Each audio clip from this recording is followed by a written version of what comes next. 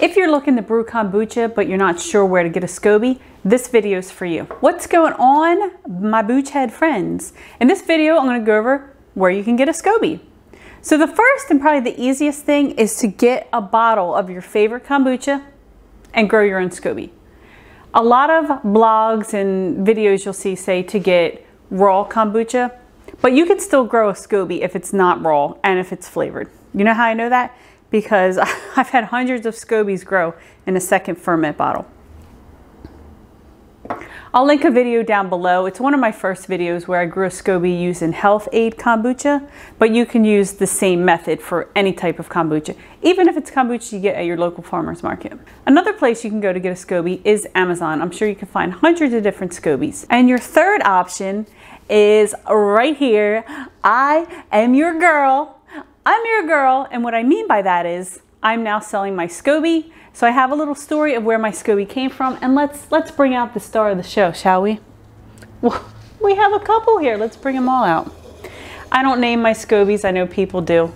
If you name your SCOBY, would you mind sharing that in the comments? I would love to hear. Hey, this is my newest brewing vessel, pickle jar. Let's talk a little bit about the lineage of my kombucha SCOBY. First up is to know that all kombucha has a lineage, meaning where it came from. Some of them are really old and we may not ever know where they originally came from, but I'm going to tell you the story of what I know about mine.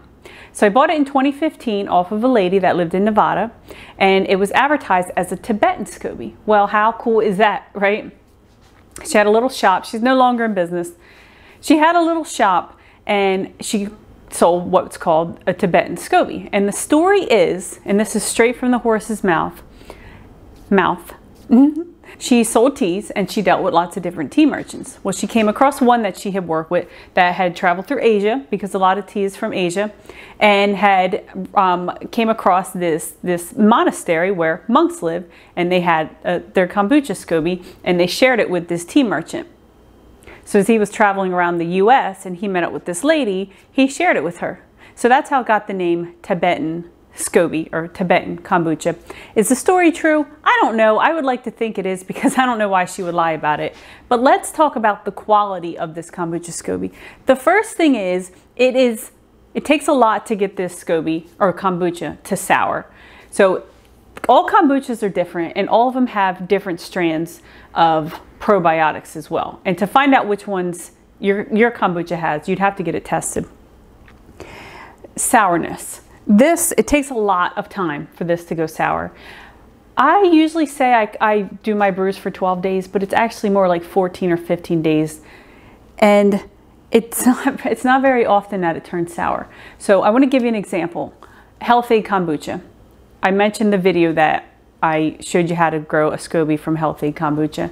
I don't like Health Aid. To me, it's way too sour. I don't really like that. Not saying anything bad about the company. It's one of the biggest kombucha companies in the United States, and a lot of people love them. Just for me personally, I don't like the flavor.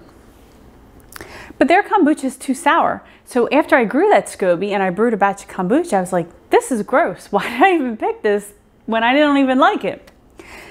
My kombucha is very mellow. So I've even heard people, because this was a big thing, this Tibetan SCOBY about 5 or 6 years ago, have even went up to 20 days. And I've went past 14 days without it turning sour.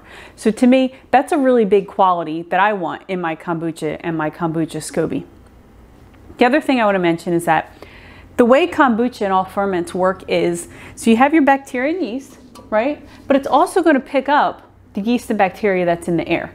So whatever SCOBY you originally had when you bought it or when it came to your home is going to change a little bit as time goes on. I wish I would have saved that original SCOBY she gave me, but somewhere in the mix of the last 6 years, I lost it. I accidentally tossed it.